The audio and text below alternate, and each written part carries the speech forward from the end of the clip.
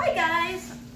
This is my fourth time trying to make this video. I had bought a tripod, which my phone is sitting on. It came with this little remote, but every time I started recording, it shut off automatically. I don't know if it's because I used the remote or if there's something wrong with my camera.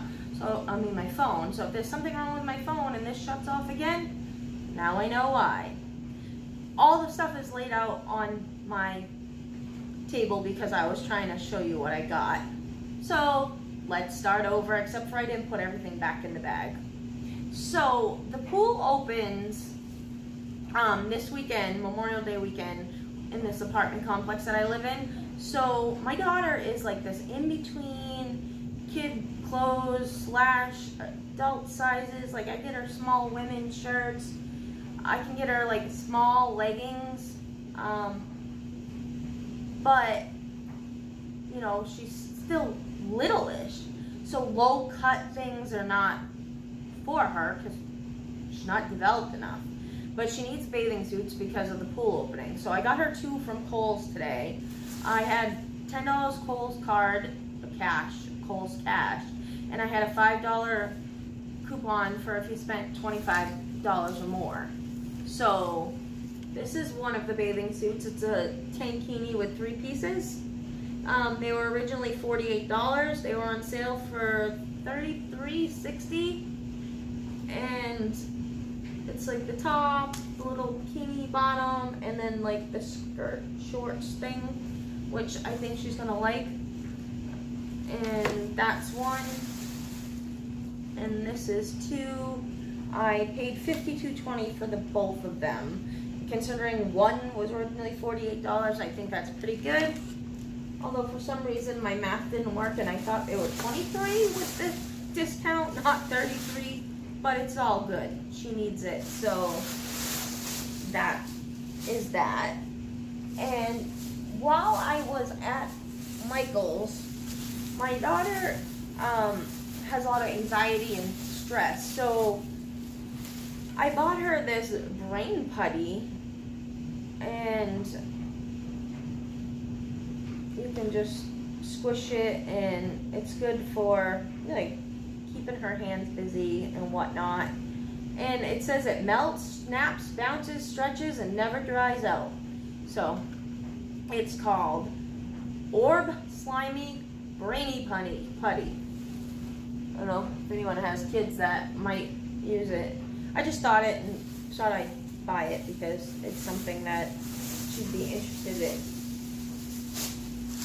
Now, here's all my journaling stuff that I just bought all over the place. It came from a variety of Walmart, Michael's, and Hobby Lobby.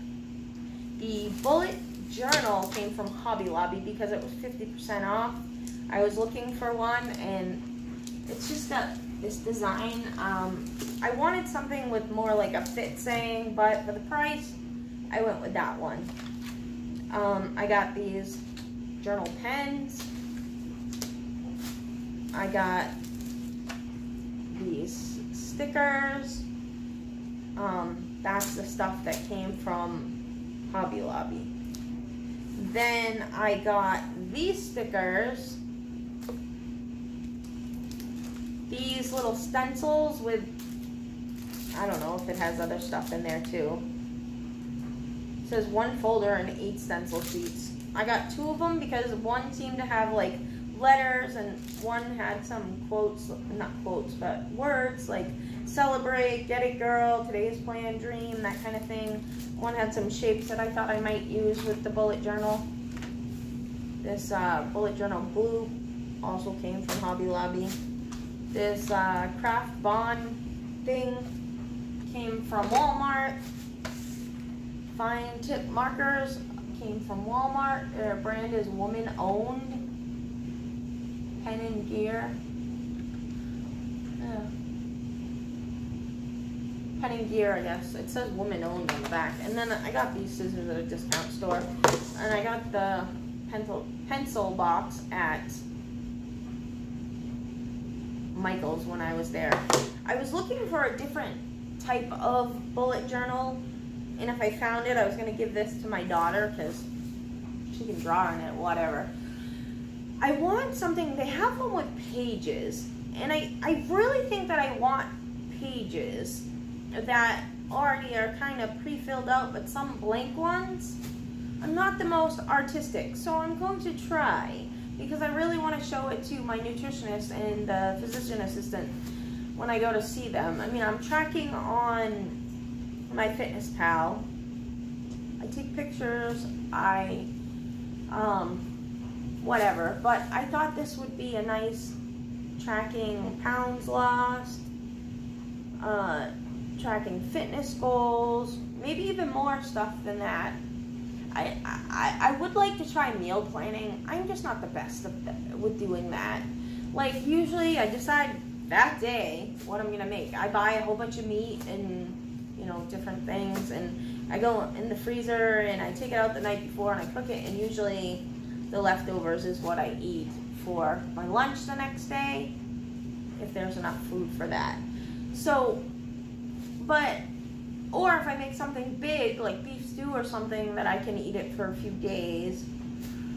But I really need to plan maybe a week in advance and figure out what I'm gonna eat. I know that it may get discombobulated some days, things might change, but I'd really like to do that and make healthier options. It's hard when there's two people that live with you, but they eat different things. I don't know if I said this before, but my daughter's so picky. She eats nothing. She sustains on macaroni and cheese, pasta, chicken. That's about it. My boyfriend, he will eat any meat I make, but he doesn't eat vegetables. He always wants potatoes or rice or whatever. And I'm just trying to, so what I've been doing this last week is I've been buying a bag of steamed broccoli, steaming the broccoli, and eating that over like 3 days with my food, be it lunch or dinner or whatever. So the other day I made pork chops with broccoli and mashed potatoes, and I took a half a cup of mashed potatoes and ate broccoli, and I ate a pork chop.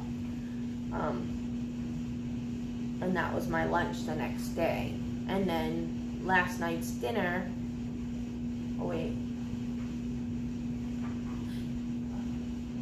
must have been my lunch the next day. And then there was one day where I made eggs for dinner, so I didn't have lunch the next day, and I bought a salad when I was at work. I only ate half the salad, so I have half of that salad that's going to be my dinner tonight. Yesterday I made steak, the mashed potatoes, and the rest of the broccoli, and I have that for lunch, the steak, mashed potatoes, and broccoli, which I'm going to eat. So that's how it is. I'm going to attempt to work on this bullet journal today. I have finished my work day really fast today so that I could do some stuff and some housework. I'm doing laundry right now. I loaded the dishwasher. Just got to get stuff done. I should also make this kind of a what I eat day, so maybe that will be in this video as well.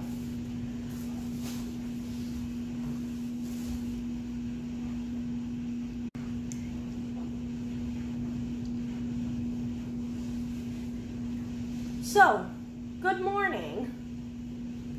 This is my breakfast. It is a protein shake. I have Optimum Nutrition Extreme Milk Chocolate.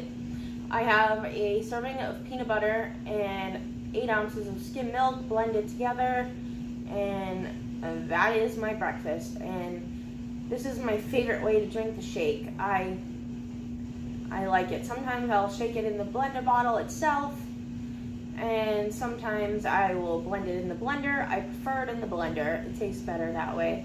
I try to do it with PB2 as well. When I do it in the shaker bottle, I use PB2. But sometimes when I use the blender, I really like it with actual peanut butter. It just tastes like a peanut butter cup. It's like a peanut butter mock shake. I love it.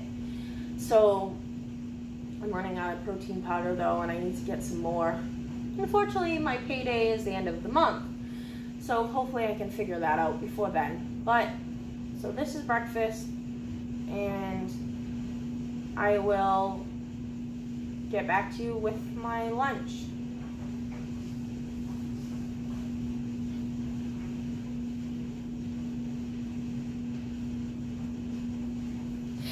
So yeah, this is my work setup at home. 2 laptops.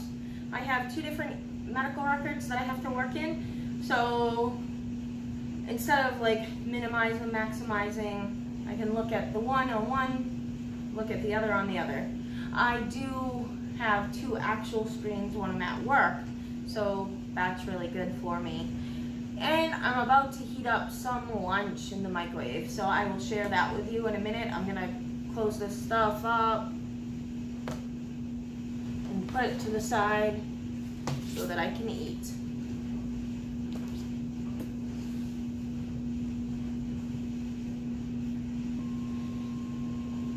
So this here's my lunch: some broccoli, some steak, and some mashed potatoes.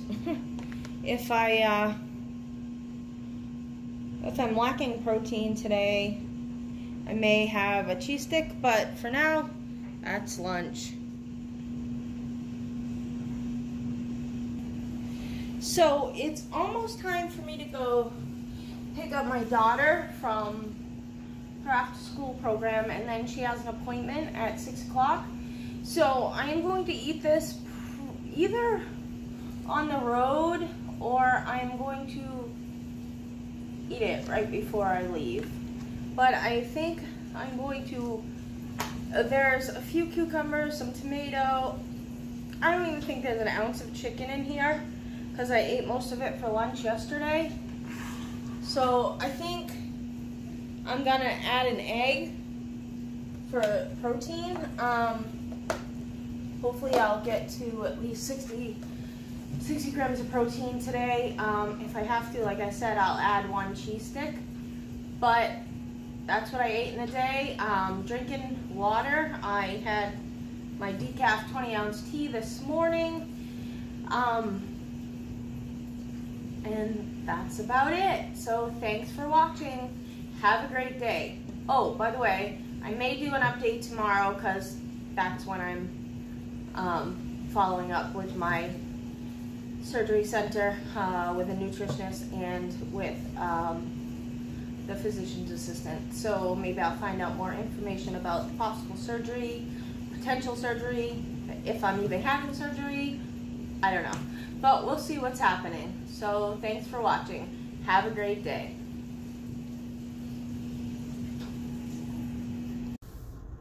Hey guys, just adding another clip to the video I did yesterday. I just had my follow-up from after my insurance denial. So I was supposed to have surgery on Monday, but that was denied, so it is what it is.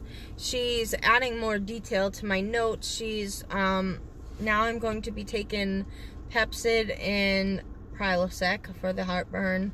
She thinks that might actually show that they've tried many things to help out with my heartburn. It's also hernia. My nutritionist liked that I did the bullet journal thing that I just started, so I know I was telling you about it. So this is what I did. I have it with me. This is the first page, and I know it's backwards, but a weight tracker. These are the pounds to go. This is pounds lost. I always haven't wrote anything in there or done anything with that. It was a printable. I made the calendar. It's keep tracking my activity, which is mostly walking and some plyo and some yoga. I do it on route of my back pain. But most of the time I get almost 3 miles, 2 to 3 miles a day walking, so that's pretty good. And then it's Saturday and Sunday I did the elliptical in my building. And then there's a plan. You can do it. My plan is health goals. Make fitness a part of my routine. 2, get stronger, especially in my core. 3, be in it for the long run. It's a lifestyle change. 4, choose healthy nutrition plan. 5, improve my flexibility, balance, and coordination. 6, focus on healthy habits. 7, to move pain-free and alleviate old aches and pains. 8, set small, realistic goals. 9, track my progress. And 10, love myself. And then on this page, I want to lose 60 to 70 pounds. I think 65 would get to me to my lowest weight after surgery, and 70 would bring me a little lower. But I've got a 60-pound countdown, which I've lost, I think she said 2 pounds. I think it's more like 1.7, but whatever. It's a 60-pound countdown, so I can shade those in as they go. I'm gonna shade 1.5 at least. And I have a quote here: each new day is a new opportunity to improve yourself. Take it and make it the most of it.